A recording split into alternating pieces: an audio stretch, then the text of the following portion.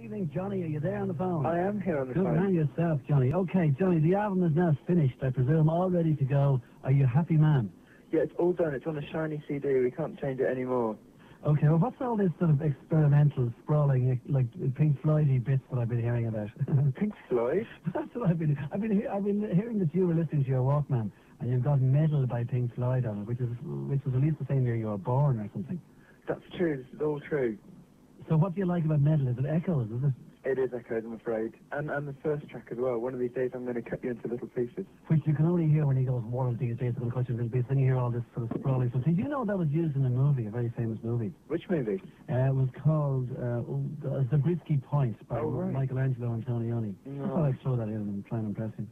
I'm duly impressed. Good, I'm very glad to hear that. Okay, well now listen, tell us, the first album, I mean, Pablo Honey did whatever it did, and in terms of sort of looking back on history now, people will say that a bit like one or two other bands, let's mention Bush most recently in terms of just what happened, it seemed to become huge in America and not so big at home, and then only home sort of copped on a bit later. But it's not strictly true that Pablo Honey did do hugely well in America, is it? Exactly, yeah.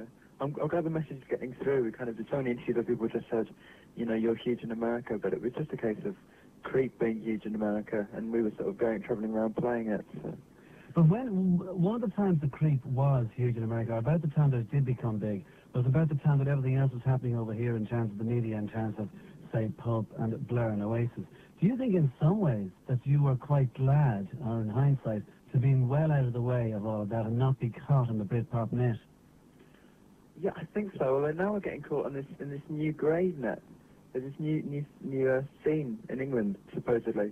It's been called the new wave of new grave, and all these supposedly serious bands like Manson and are being linked with us. So it's funny, isn't it? There's always something new.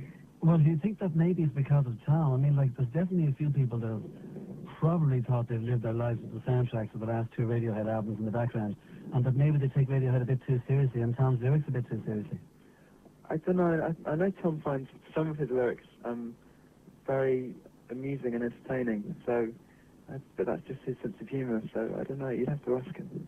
Okay, well look, you have the album The Bends there, which is the second one, which has got through to everybody and, right. and has got across, like, sold millions of albums right across the world. So what about this new one now, about the actual getting down to record it? When you decided to do that, why did you decide to go away to a house to do it and not do it in a studio? Did you have as much time as you wanted? Were you allowed self-produce it, etc.? What was the mood after The Bends? Well, let's think. I don't know. The success of The Bends didn't really kick in until we were, you know, halfway through recording this one. So it was good. It just felt like we were kind of carrying on from The Bends, really. There was no big change of emotion or change of plan, really. And we just decided to go to a country house because they're just a bit more what's the word, anonymous, a bit less, you know, they're not steeped in rock history. There isn't, you know, chewing gum in the carpets and gold discs from 1974 on the wall, and you know, just we've gone into studios and there's kind of piles of girly mags from the band who were in there the day before, and it's like, oh, you know, what are we doing here? So we just decided to turn a big empty house into a studio. And did it work? I mean, in terms of the atmosphere, in terms of sort of like letting your head get involved in this recording of a third album, did it work?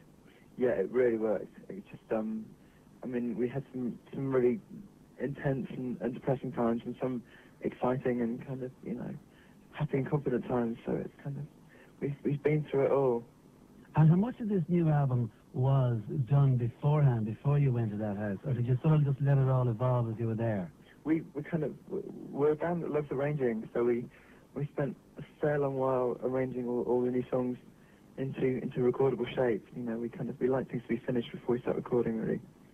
And how sprawling or how epic is this album? I mean, could I just say it's the third album from the band, that's it? Or could I say, no, this is a real departure? I mean, is there room to move? I mean, is there room to sort of go into a different direction, and is this album a different direction? I don't know. I mean, the common conception at the moment is that, I think in the industry anyway, was that we were all set up for the big third album crossover, sort of. But in a way, I think this album's going to make most sense to people who know the Bends. I mean, it feels like half of the songs could have been on the Bends, and maybe the other half of the songs could have been, you know, on our next album if we do one. So it's for people who know and understand the Bends, I think, more than for, you know, kids in America to listen to on the radio and get into, or whatever the industry we're hoping for.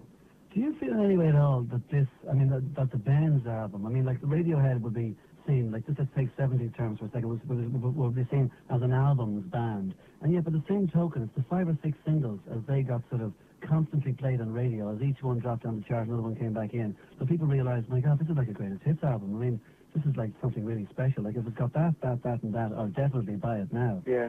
Do you sort of see it that way, that maybe the singles were actually a very good idea to just keep releasing them?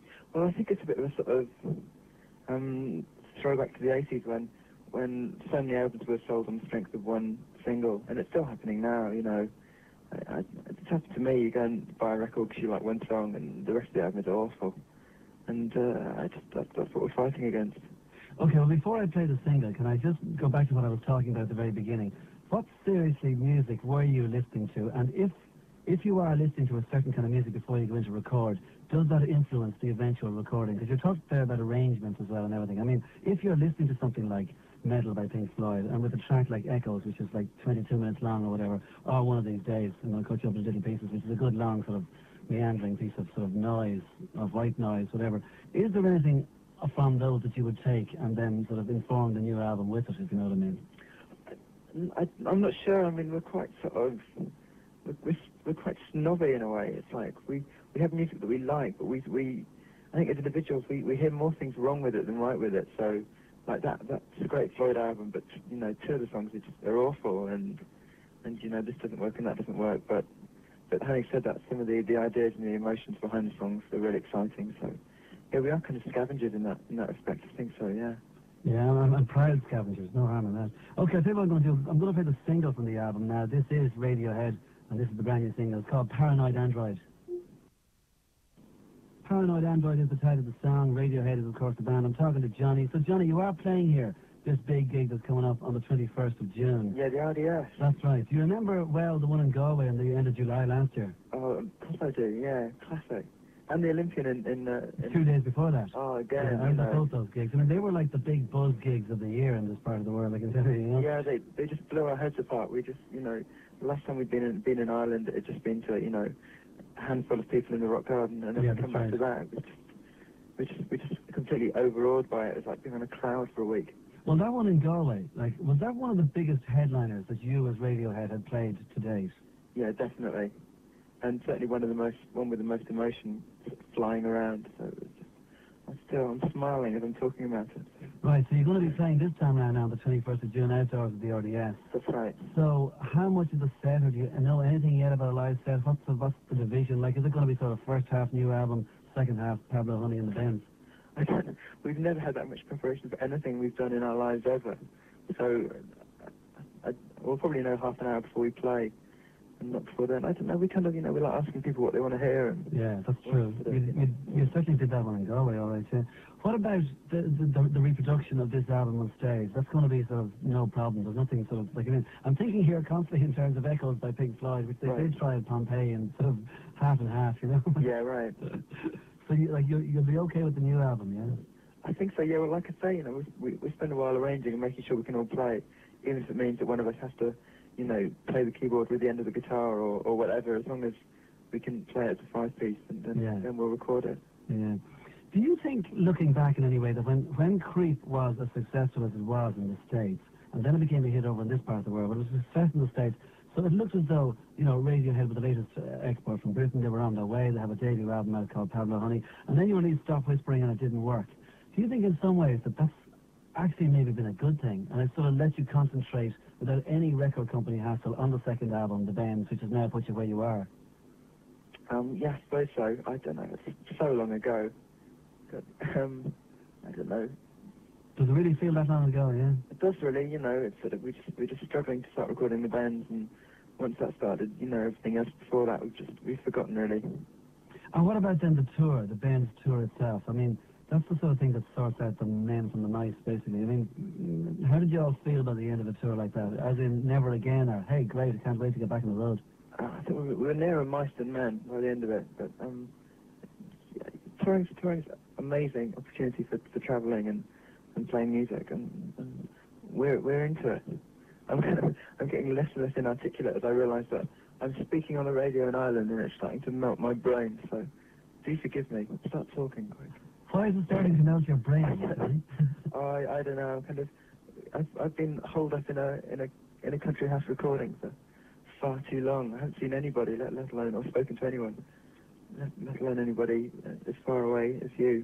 Well, what about memories of, for instance, like that tour that I mentioned there? I mean, the Benz tour, as we call it for a minute, which is like, for instance, like one time you were on stage at a gig in Cleveland, and was it you that ended up in hospital? That's right. Yeah, my ear decided to generate noise and blood and all by itself, which wasn't nice of it.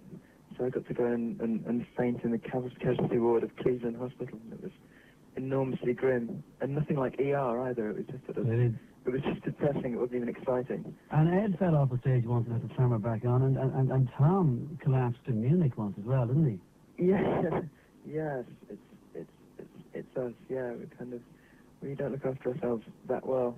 Well, did the band who did all the collapsing on their tour, the Monster Tour, REM, did they look after you in some ways? I mean, like you did play quite a bit with them. I mean, how close did you get to them, or did you find them as friends, or did you get any good music from them, or did you just find that you got a dodgy sound check and then the major guys went down later? No, we got embarrassingly huge amounts of consideration, and they'd sort of stand in the wings watching us play every night, and it was just, we just wanted to ask them to stop being quite so considerate and encouraging, and it was lovely of them. And also they were still, massively into rehearsing new stuff and being in a band. We had this horrible feeling they might be might be sick of it all, or might be tired and bored with music generally. But it was the opposite. You'd walk past the dressing room and they'd be in there recording or writing, and it's cool. It's an exciting time. And this is after they'd done 2 years of touring nearly, so yeah, they were still mad for it, as our Manchester cousins would say. Yeah, right, indeed. Okay, well then, finally, Johnny, like, just with that REM thing then, did you think you learned anything on that level, that, like, whether they wanted to or not, or reluctantly or whatever, like, they released, say, a couple of albums in the early 90s, and they stay at home, and they sell 30 million between them, so when they eventually go on the road, there's going to be 50 to 60,000 at every single gig. Now, that's not an easy thing to handle. It looks as though REM handled it very well indeed, by simply being interested in the music, and maybe not much else, which is probably the way to do it. Do you think in any way at all, that if it comes to 20 to 40,000, you're going to have to play through every night, or whatever it happens to be, that you learned something from REM even on that level? I don't know. They were kind of, what impressed me about REM is they were still quite pragmatic about it all. So that, there was no false modesty. They were sort of saying, well, they felt like they were doing one of the biggest tours in America that year, which was true. And they were saying, we're the main touring band and we've got to put on a good show. So, I think it's good to be that kind of, to have respect for the people you're playing to. Yeah. But at the same time, the last tour we played in England was only to a couple of thousand people, which, it sounds like a lot of people in my head. Yeah. So we're still at that stage, really. So I can't imagine more people than that coming to see us. Okay, well then, on the album, by the way, just on the credits that I have here, it says Ed is on polite guitar, and that you're on abusive guitar. Does that sort of just sum up the sort of twin sort of guitar attack of Radiohead? I mean, it's just as simple as that Ed's is a little bit more polite than yours. I think so. I mean, I don't have much respect for guitars, or for people who are obsessed with guitars, so that's sort of how I try and play. Really? I mean, down through the years, have you not could you not sort of point to a guitar, say from, I don't know, from Jimmy Page right now to John Squire or something like that, and say, hey, that's pretty good, I really like that. There's no instrument in rock quite like the guitar, no? Not really. I've done interviews with guitar magazines, and they're always very depressing for both of us, because I usually launch into some detailed question about what kind of pickup I've got. Now hold on, I didn't mean that kind of stuff for the pants off me. Quite. No, I sort of go, wow, listen to that, isn't that fantastic? I don't really want to know what pickup or flange you use. Quite. No, but even that, it's like my favourite guitarists, I just sort of think of as being band members, so I love a guitar playing in magazines, for example. Right, yeah, but it took me a while to remember that it was John McGeoch. Yeah, John. So it's I've never really thought of guitarists as being a separate thing from songwriters or bands, really. Right, yeah. It's the whole enchilada. All right, Johnny, listen, thank you very much indeed for talking to us, and we all look forward to you very much coming here for the 21st of June for the gig. The album itself is going to be released a couple of weeks before that. and we'll have it on here on 972 FM a good bit. So listen, take it easy, Johnny. I'm sure you're very pleased the album is now over. Yeah, massively pleased. Good, but by the same token, I'm sure after a tour you'll be well looking forward to going back in the studio again too. Yeah, we're into recording now. Right, indeed. All right, Johnny, thanks a million. Good luck. Thanks for talking to us. Okay, see you in the summer. Okay.